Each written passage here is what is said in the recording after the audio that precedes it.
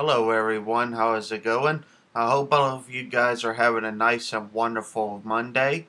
Today is May 3rd of 2021, and in this video I am going to be showing y'all most of well, not most, but all of my stuff that I got recently. And most of y'all don't know this, but I actually got a few Genesis games, and I got one Super Nintendo game, one Atari 2600 game, and the rest is other 2600 games. Stuff. And some of it's very interesting. Well, all of it's very interesting. But I wanted to go ahead and show y'all what I got recently. So I'm going to go ahead and show all of you the games that I got recently.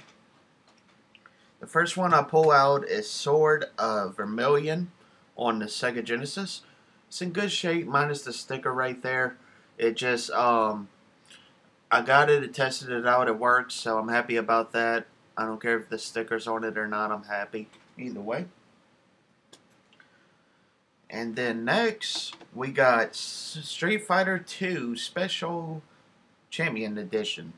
And, got it for $10. I know some people's going to say, wow, that's overpriced, but because I love the Genesis, and plus I've been looking for this game for a while, I wasn't going to pass it up again.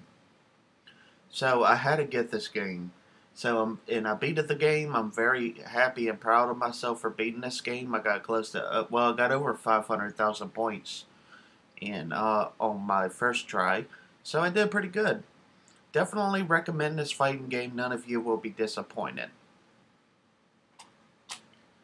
Next, we got a fun game on a Genesis. It's called Thunder Force 2. It's one of the most iconic games ever made on a Genesis, in my opinion. And somebody wrote on it with the letter P. Now, I don't understand, Mr. P, why you had to write on this game. But either way, anyway, this is a good game, and I really recommend y'all playing this game. It's a fun shooter. Now, this game, I played a little bit of it, and it was pretty hard. It's called Chokin. And this game, I never seen a person. And when I seen it, I wasn't going to pass up on him. Even though it's kind of in bad shape with the label off right here and off here. With that, I wasn't going to pass up on it. So, either way, I'm very happy and thankful I got all of these games. And that's all the Genesis games that I got recently. And now I'm going to be showing y'all the one and only Super Nintendo game that I got recently. And that is F-Zero. And got this for a very good deal at the flea market. And let's see. I got this at the flea market for a very good deal. If you look at the shape it's in very good shape. It works fine. And it's in good shape. It's one of my favorite racing games on this Super Nintendo, no doubt about that. Definitely recommend y'all picking this game up. Now this is the rest of the video is going to be the Atari 2600 games. One game, and the rest is going to be a surprise. But I will be showing them in this video. This game requires the paddle controllers, and I just got that recently. The paddle controllers, and this game is from 1978, and it is called Circus Atari. Now let me see if I can get this color, like bright colors, off of my video. But anyway, this is a really fun game. It's really addicting, but it's not as addicting as that Kaboom game I got about 2 or 3 weeks ago as second in Charles. But it is still a really good game. It's a fun game. It's in good shape. Had to pick it up. Wasn't going to pass on it. And I recommend this game to anybody that loves Atari like I do. Because Atari 2600 is actually one of my favorite consoles of all time. So, yes, definitely in my top 5 or top 10 favorite video game systems of all time. So I recommend it. And I got 2 joystick controllers right here, and they're all tangled up. Let me see if I can. Oh, crap. Didn't mean to make that much noise. Got 2 Atari 2600 joysticks. And obviously, y'all could probably tell the difference when I show them right here. You could tell this has the logo on it. However, it don't have the logo on this one. So I don't know if this is still the official controller right here or not. But they're all in working shape. I tested them out. They're in working shape. Definitely recommend y'all picking it up if y'all have an Atari 2600, because y'all will need them for many games like Pac-Man, Miss Pac-Man, Junior Pac-Man, Vanguard, and other great games. And the next one I got the paddle controllers, and I've been playing the crap out of them. Like right here, you got this, and then this one's upside down. But you can either play it with one player, two players, or anything. Now these games, you will need them for games like Kaboom, that Circus Atari game I shown, and then you also would need it for like other games, like Night Driver and other games. Either way, the Atari 2600 paddle controllers right here. Definitely pick them up if y'all go to get those specific games. Let me put them over here. I was actually playing Kaboom last night. I wanted to share that with y'all. I played exactly 125 rounds. I know a lot of people's going to say, man, you don't have a life. But I do have a life, but I'm also, video games is part of my life too. So anyway, I played Kaboom for like probably about 4 or 5 hours total, off and on, and played 125 rounds total. And I'm proud of my high score, but I think my highest score was like 565 points, while my lowest point, like my blah blah blah, can't hardly talk today for some reason. It was 565 points was my highest score as of today. I mean yesterday. And my lowest score out of the 125 tries I did was 126 points. So I did pitiful on that first try, but as I got better, like as I played more and more and more, I got a little better each time. So yeah, really recommend Kaboom and the other games. And all of this stuff came from Showcase, except the Genesis and Super. Well, some Genesis games came from Showcase, but the Super Nintendo games came from the flea market, and the Atari 2600 game came from Showcase as well. And so did this bad boy right here. It is the Light 6 switcher.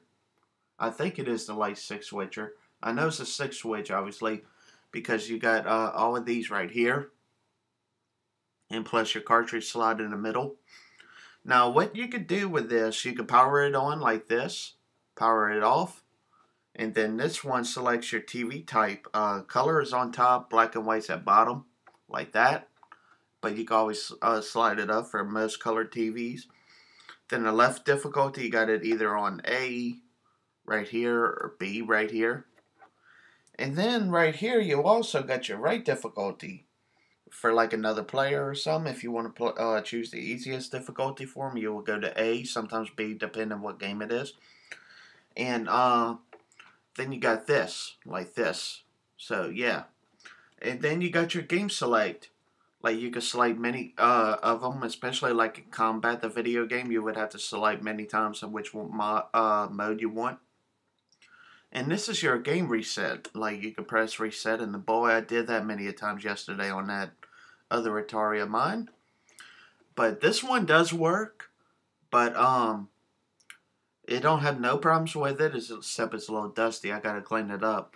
But I love the way I love the way this looks. My first Atari 2600 system was a junior model. Then that tore up, had to get rid of it for parts. And then I also got, oh wow, it's getting sunny out there. Anyway, it's also my second Atari 2600 I got a few years ago, which I showed that in my video. It was the Black Vader model. So now this is my third total on Atari 2600 console, but it's my second one I have in my collection currently. And I will be keeping this for a very long time because I love the wood grain right here. And then you also got your Atari logo right here. Now on the back, you got your cable wire right here, which you could connect to the TV.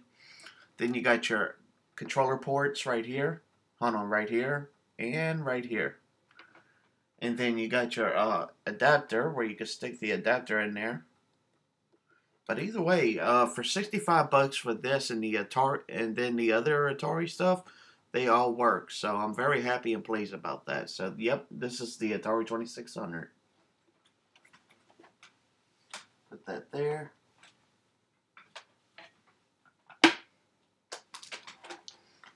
Then I got something very interesting, guys. I got this in one of the center. I got this with the Atari Game Center, which I'm about to show that what it looks like after I finish showing off all of this stuff.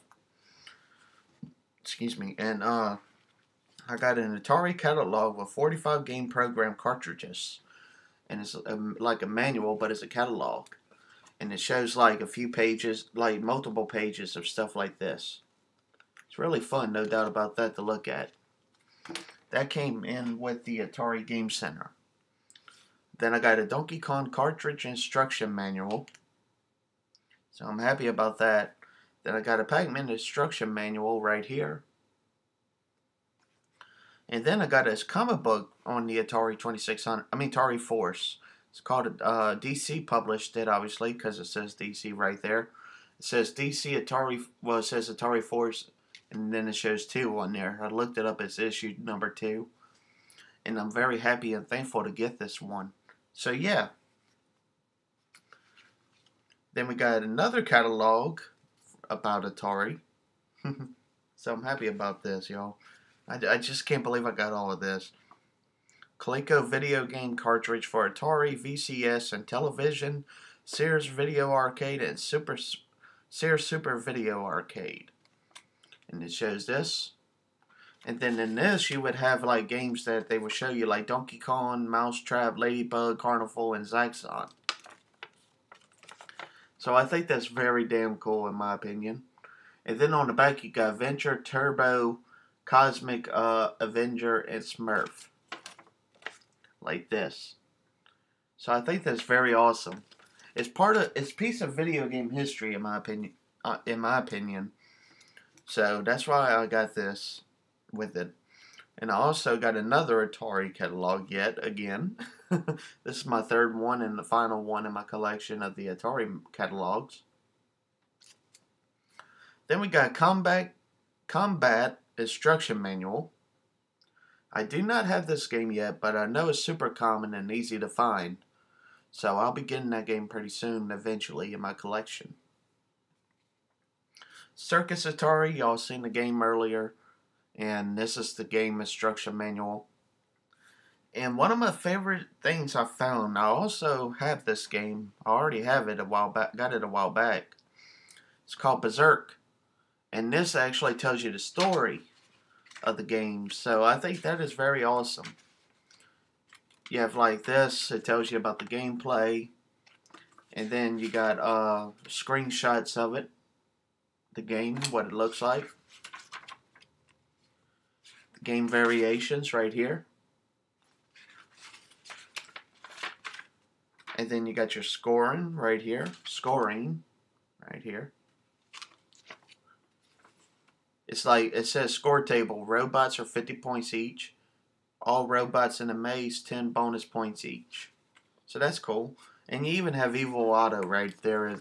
If you can really see very closely right there, is Evil Otto, the main villain in the Atari 2600 game of Berserk.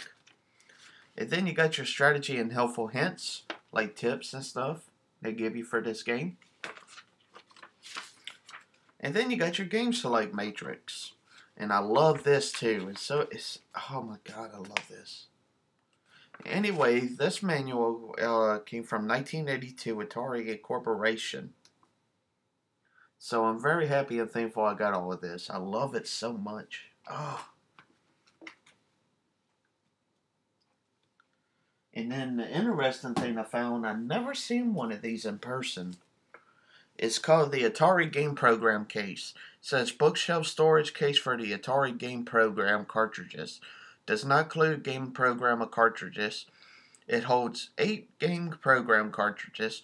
Contains 2 pockets for game instruction manuals. Contains 48 pressure sensitive game labels. See back for instructions. Durable long lasting construction.